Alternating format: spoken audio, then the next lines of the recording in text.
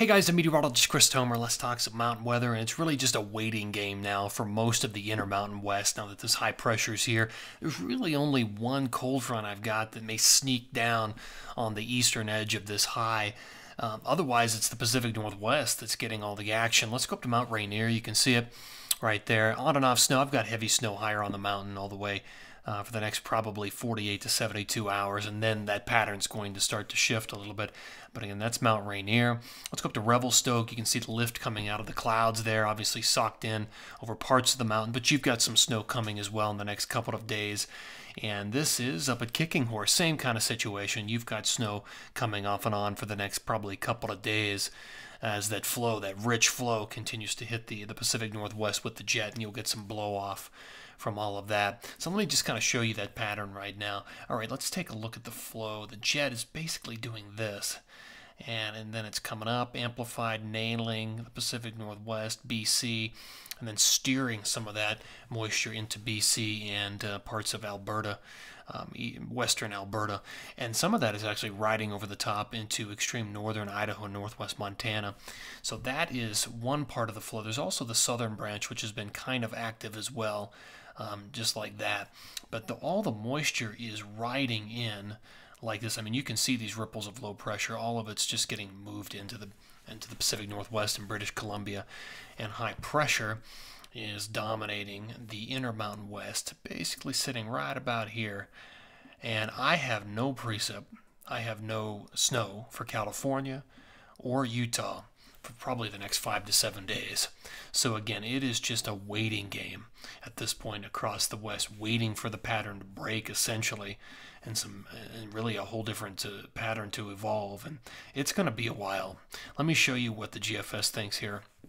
This interpretation, I'll take you into the future. So here's Wednesday morning.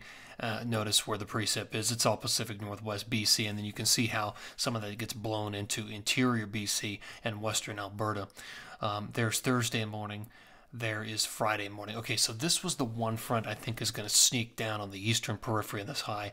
You can see it dropping down through Idaho, Montana, Wyoming right there between Thursday night and Friday morning, and then it drops into the central to northern mountains of Colorado.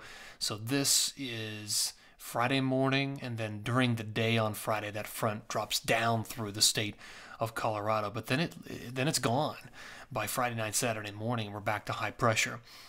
So I'm just going to roll this into the future. Here's Sunday morning. Here's Monday morning. Here's Tuesday morning. Now right here, this is the 18th. Looks like there might be another front dropping down through Montana, down through Idaho, and you can kind of see it going down into Wyoming. Here's Wednesday morning. This is the 19th. That might be another front that sneaks through on the 19th through Wyoming down into Colorado, and then it's gone. But look at the southern branch become active. You see that low down in the Baja? So this is Thursday, the 20th of January. It tries to spin something off, but it runs into that high. So it's not successful. I mean, now we're talking about, this is the 22nd. This is the 23rd, 24th, 25th, 26th, 26th. We might have to wait until the 26th, 27th, 28th, 29th. You can see there's something significant happening right there, coming down through Montana, Idaho, Wyoming, and into Colorado. Man, that's a long wait at this point.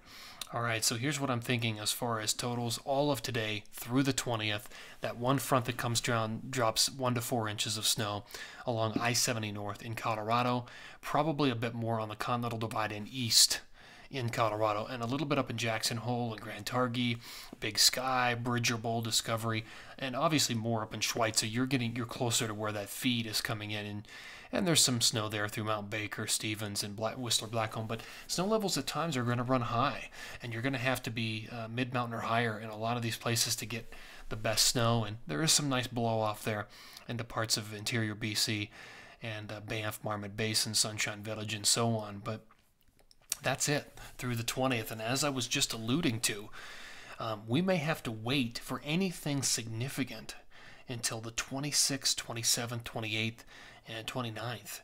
And at that point, the jet may start to shift a little bit in favor of the west. But up until that point, I mean, it's just a couple of small cold fronts that kind of sneak north to south on the periphery of that high. and it's just dominant up until that point. I mean, we've had such a solid 3 weeks prior to this across the West that this is a pretty abrupt change and reversal of the pattern. All right, thank you for tuning in here. Always appreciate it. Take care.